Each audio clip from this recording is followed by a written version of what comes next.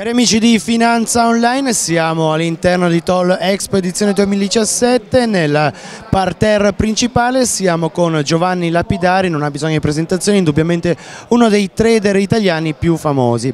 Giovanni, allora hai tenuto per Fontobel alcune conferenze in questi giorni, come sono andate e come ti è sembrato il livello dei partecipanti a questa edizione del TOL Expo?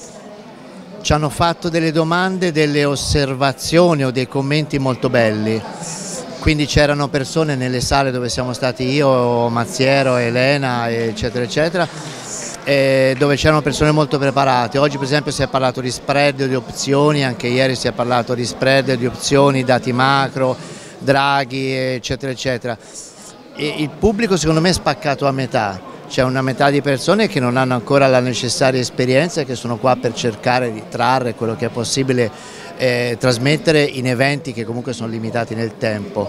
E ci sono però, proprio te ne accorgi, li senti, li annusi dal livello di linguaggio del corpo, ci sono persone molto competenti che vengono a sentire, capiscono le cose.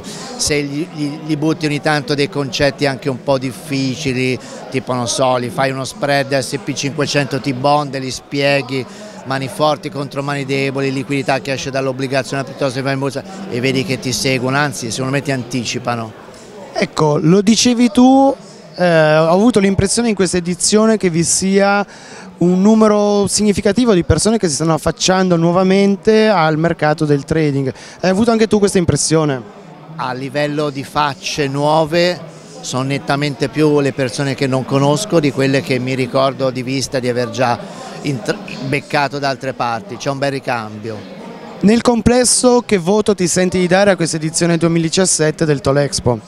Un voto sicuramente superiore alla sufficienza, quantunque a mio parere questa manifestazione, ahimè, soffre la bellezza del posto e la sua rappresentatività. Siamo in Borsa Italiana, ma i locali cominciano ad essere piccoli, negli stand si parla a voce alta e quindi non sempre si riesce a seguire gli interventi in maniera ottimale.